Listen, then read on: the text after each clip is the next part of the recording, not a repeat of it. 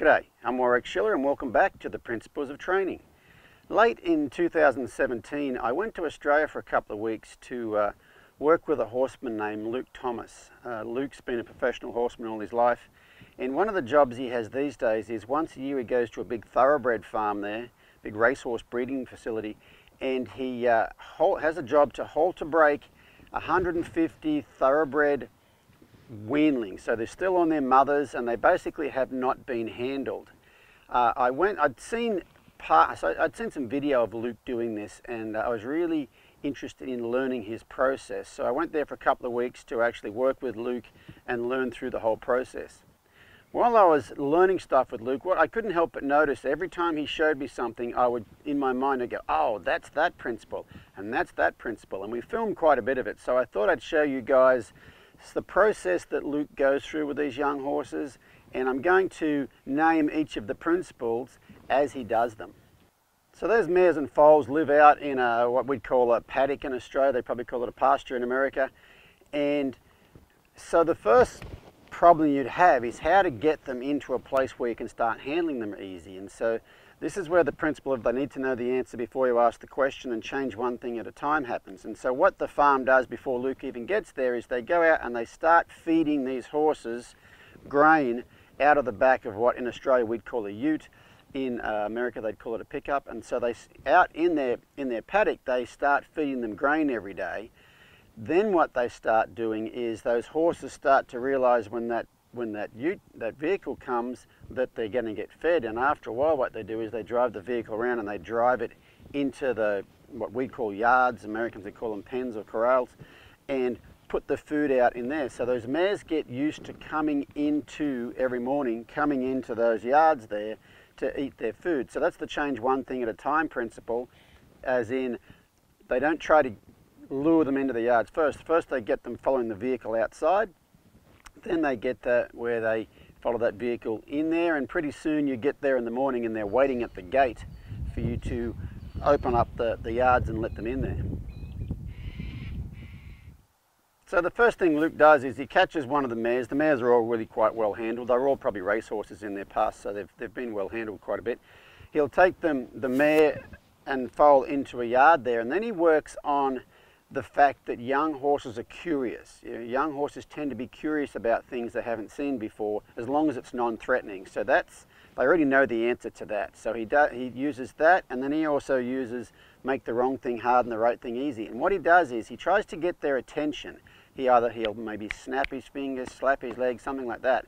And that's the curiosity part. So they already know how to be curious about stuff. And as soon as they look at him, he will retreat around the other side of the mare. So that's the wrong thing hard and the right thing easy principle. Now he's not making the wrong thing hard, but he is making the right thing easy. As soon as they look at him, okay, I saw him do it time and time again. As soon as they look at him, he will immediately duck around the other side of the mother. So once he has that established, and by established I mean it's good, so you know, if he snaps his fingers or he moves, they tend to look at him right away, and that's the Donkey Kong principle. Donkey Kong principle is if the first thing's hard and you have struggled to do it, you go back and you do it again, you keep having to go over that thing until you get it good. And once he gets them where he'll step back behind the mare, they tend to kind of half follow him around and be beside the mare. They'll come over on the other side of the mare. And then what he does is his first contact with his foals, this is really cool how he does this, his first contact with the foal is he puts his hand on the mare's chest or neck or whatever and runs his hand underneath. So his hand is part of the mare. And that foal, instead of that something trying to approach him, he's curious. Once again, he's curious, and he'll come over and those foals will touch his hand. And that's how he gets that first touch. And there's no stress involved in it because it's something the foal already does. It's the need to know the answer before you ask the question. The foal touches the mother with its nose all the time. His hand just becomes a part of the mother. So the next step that Luke does, once he's got them to where they can look at him quite easily and they've touched his hand, then what he'll do, he'll start leading the mare around in a circle with the foal on the inside. So whichever side the foal's on, he will start to circle that mare around there. And what tends to happen there is that foal will just lead in behind into that mare's flank right there, where they'd normally go when the foal's moving, when the mare's moving anyway. But the thing that Luke has done before this is the need to know the answer before you ask the question, he has made sure that foal is comfortable looking at him. That's its comfortable place. If you try to do that before you get them looking at you, a lot of times those foals will peel off because you're there leading the mare. So he's got them where they're comfortable looking at you, then he starts leading them in circles, and this is, I need to know the answer before you ask the question. For the next thing he's going to do in probably the third session, not the second day, but the third day, what he's going to do is he's going to start leading those foals around with a halter on them, but they're already going to lead in that spot anyway. So he's preparing them for that. But he also follows the Donkey Kong principle. In that Donkey Kong principle, if things go wrong, you go back to the start. And if you look at this little clip right here, he's walking around leading that mare. That foal is there on the inside in that mare's flank, and he loses that foal's attention. So instead of just leading the mare and trying to do that, he takes a step back, goes back, clicks his fingers, gets that foal to look at him, and then steps back around the other side of the mare. So that's the Donkey Kong principle, going back to the start. On the mare.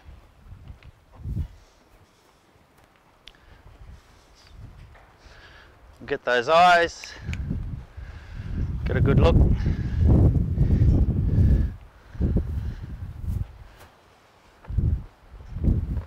We'll back away.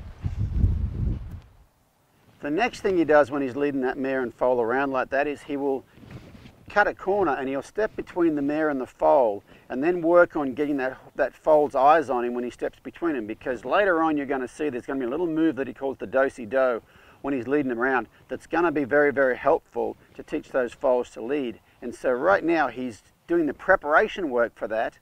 You know, it's the need to know the answer before you ask the question, or create a tool before you use a tool. He's doing that prep work for something that he's going to do in about 2 or 3 days. Now if I get between him and Mum, like that, and then he looks at me, I'll leave. See if I can get it between him and Mum again. There's a good look, so I'll just come back and hide back on this side of Mum, and as you'll work out, he'll start to learn to look at me more and more, so that as I'm going to approach him I can get his eyes to catch him. So it all starts with, at this stage, it's a good stage because they're pretty interested in you and they're not sure what's going on. There, Luke's talking about in the future when he's going to try to catch that foal out there away from its mother. He's actually, that's the need to know the answer before you ask the question. He's working on the steps leading up to that thing, so the actual catching the foal away from the mother will be quite easy. The next thing he does is he leads the mare over and backs her up into a little corner and gets the foal in that corner. And if you've ever handled many foals in a situation like that, they tend to want to hide, put their head back in behind the mother or under the mother like they're having a drink, but they tend to want to turn their hind end to you. But they already know the answer before we ask this question, because they're very, very easy to get their attention on you. They don't try to hide from you. And so once he gets those foals to where they'll stand and face him like that beside the mother, then what he does, he starts taking one hand and he puts it out to the side beside that foal and tries to move it over towards the mother. So move it away from one hand towards the mother. Well, the foal already knows how to move away from things, you know, things that move. And it already is inclined to want to go towards the mother. So he gets that foal to where it moves over towards the mother quite easily. So he's getting it used to that one hand on that outside of his head. In this case, it's the horse's right eye. He's getting the foal used to being in his right eye. Then what he does, this is the, they need to know the answer before you ask the question. He starts to put his other hand up against the mare. And so he's trying to get that foal in between his two hands. This is the whole principle of change one thing at a time. He's already got the foal to where it will touch his hand when it's attached to the mare, except he used to be around the other side. Now he's changed one thing, he's around the same side as the foal. And what he's working at here is getting that foal to where it's really good with a hand on either side of its head, because that's going to help him with the next step. So now that he's got the foal to where it's good with his hand on one side and his hand on the other side, and it's not terribly uncomfortable about that, he just starts to bring his hands in closer and closer to the foal. Now if the foal gets a bit worried, he can always just back off a bit. That's the Donkey Kong principle, and back off, go backwards. He can back off a little bit until that foal relaxes, and then he can come back in again.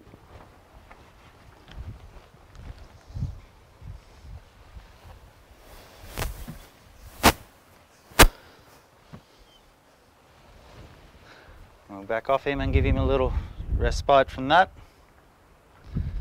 So that right there was the principle of making the wrong thing hard and the right thing easy. And just remember, the making the wrong thing hard and the right thing easy is about making the right thing easy. And right then that little foal had a bit of a struggle with that, and when he got it right, Luke really backed off and made it easy. And I think that's something that a lot of people probably struggle with, is figuring out when you can keep going and when you can't. And think about it, if your horse struggled figuring out the thing you're trying to do, he's not ready to go to the next step. Until you can do the thing that you're trying to do and it's not a struggle, he doesn't have to think about it, he knows the answer. They need to know the answer before you ask the question. He knows the answer, then you can go to the next level. But if your horse is struggling trying to figure this thing you're currently doing out, you don't really want to add anything else. Sort of block the mare there. She's trying to push forward, so I'm just blocking her with my hip.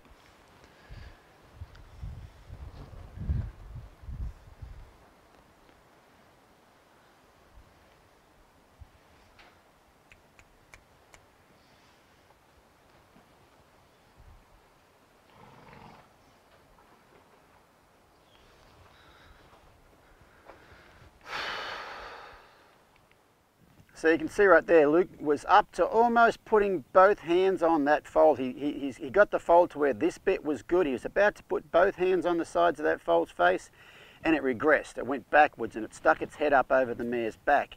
And that's really the principle of, what he did right then is the principle of work with the horse you have today, or really work with the horse you have right now, and work with what's going on right in front of you. And even if you think you're up to a certain spot, if your horse regresses, you have to regress too. So Luke went, the Donkey Kong principle, Luke went all the way back to the very beginning, snapped his fingers, got that foal's attention, and then retreated and make the right thing easy.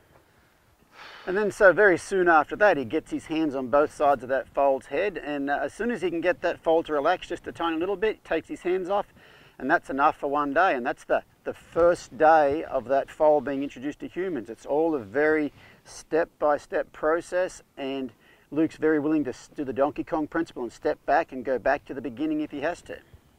So that first morning I got to watch Luke work with a lot of those different foals, and the process was pretty much the same with all of them. First he wanted to get their attention, however long that took. Then he would work on getting them to touch his hand. Then he'd work on the leading around, and then he'd get them down in the corner. But he was also very adaptable too. He's very much stuck to the principle of work with the horse you have today, or work with the horse you have right now. And there was one of them when he took the mare down in the corner, that foal didn't turn around and face him like it normally did. So he took the opportunity right there to teach that foal, to work on having that foal getting used to having its hind end touch. So he had a little bamboo cane, and so he was just stroking that foal on the hind end and down the legs. And if it wanted to stand there, that was great. But after a little while when he did that, that foal turned around and faced him, and so he just retreated back around the other side. And then it wasn't very long after with that one that he went through the whole process, and pretty soon it could just cradle its head right there in his hands and kind of have a little relax. And then finish him relaxed like that, that's the don't go to bed angry principle. He made sure that when he finished every little interaction with those foals, that they were relaxed. He wasn't going to finish up with them in a state of worry. He was going to wait for them to let down and relax. Luke was very good with the work your horse you have today principle, and he was very adaptable to what he did with those foals. And at one point in time he had one, and he was up to the point of having it go down the corner, and he went to move it down to the corner, and it was kind of telling him that it'd be a good idea to start working on that draw. Every time he put pressure on it to go in the corner, it looked at him. So instead of trying to get it into the corner, he worked on getting that foal to draw towards him. The mare will stay in the corner. Just see if we can, no, got to stick to that. And again.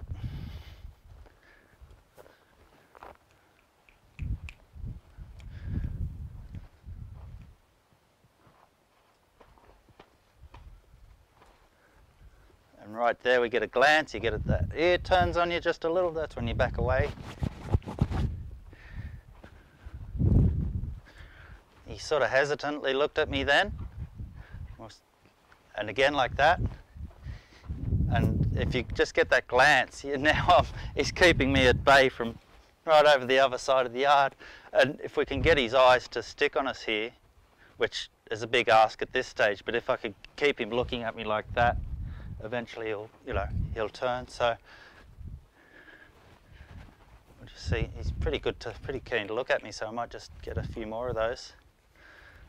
And there we go. That's a good lick and a chew, and he's turned around to face me and a couple of steps towards me. So that's the sort of confidence you can build in him doing this, or you could lasso him and bounce him off all the yards and crash him in and hang onto it and flip him over, or you can back away and every time they look at you and make them feel pretty good about themselves. So, and, you know, when people do that, it's not because they're mean, horrible people. They just are doing the best that they can with the resources they've got at hand. Could almost get him to... And it was interesting what Luke said there. You know, all the best horsemen I've been around all have that same mindset as to where they're not judgmental of other people with what they're doing. They're very aware that we've all been at a certain place at some point in time, and some of us are further along than others, but there's no judgment to it. And it, you know, just like Luke said, everybody's working with the best of their knowledge that they have at that particular point in time. So after watching Luke work with a few of those foals, and it became my turn to have a go at it under the watchful eye of the master, and it was pretty interesting how easy it was, you know, just sticking to the principles, using the wrong thing hard, right thing easy, especially making the right thing easy, but using that horse's natural curiosity to get him to look at you, then using the natural curiosity to get him to touch your hand, and then using their natural tendency to follow that mare in their flank and lead him around in circles. And then it wasn't very long after that I had mine over in the mare and foal over in the corner, and it didn't take very long after that and I had that foal's head cradled in my hands and he was completely relaxed there. So those were the only steps we went through that first day. We did it with all of them, and then the next day we came out and Luke did the Donkey Kong principle and started at the very start. Got them looking at them, got them touching his hand, then he got them leading around, then he got them over in the corner, got to put his hands on their head. One, and Mum will take another step back, and I call that my foal crush. My mare crush, we make a mare crush. So kind of like putting them in the little crush like that, but you've got using the mare as a wall, and the foal should happily stay there. Hey champ, how are you today? You good? Hey, do you remember us from yesterday? Do you? There you go. And I'll put my hand against the mare again, and there's first touch for the day. And the left hand back to my right hand. He's pretty good from yesterday. You can tell this horse. So with those foals on day 2, once we got through the process that we got through the first day, which is the Donkey Kong principle, we then slipped the halter on them. And putting that halter on them, you know, this is the second day of ever being handled. They've never been handled before. And putting the halter on them was very, very easy because we've already rubbed our hands all over that spot. It was you need to know the answer before you ask the question. And then once the halter was on, we just went back and went through the whole process we went through the day before while they're wearing that halter. So that's the change one thing at a time principle. We didn't put a halter on them and then try to lead him around with that halter on that they're not used to wearing. We just put the halter on them and went back and did all the same stuff we did the day before while they were wearing a halter. Once we'd worked through everything else with the foal wearing that halter and they seemed like they were good with it, they weren't concerned about it, then we added a little move that I mentioned before that Luke calls the do-si-do. And you know, we've had the mare leading around one way with the foal on the outside and leading around the other way with the foal, on the inside, and then leading around the other way. Then what we started to do was you'll have the foal on the inside while you're going around one way, and instead of turning to the outside and catching them again, you'll turn back to the inside and go back between that mare and that foal. And there's this little move, it's actually leading up to some groundwork that we'll do with those foals later on when we're working with them online. I got to finish the session with that one by walking up to her and actually catching her not over in the corner, which is not something I had taught her to do yet. Well, it's not something I'd done yet. I taught her to do because it's the need to know the answer before you ask the question principle. But that foal's good at looking at me. I can go and put my hands on it when it was in the corner, and now I got to do it not in the corner. And so I thought that was a really good place just to pull the halter off and quit that session right there for the day, which is the don't go to bed angry principle. Just pull that halter.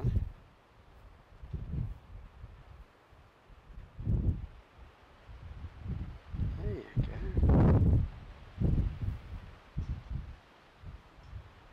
What a sweetheart you are.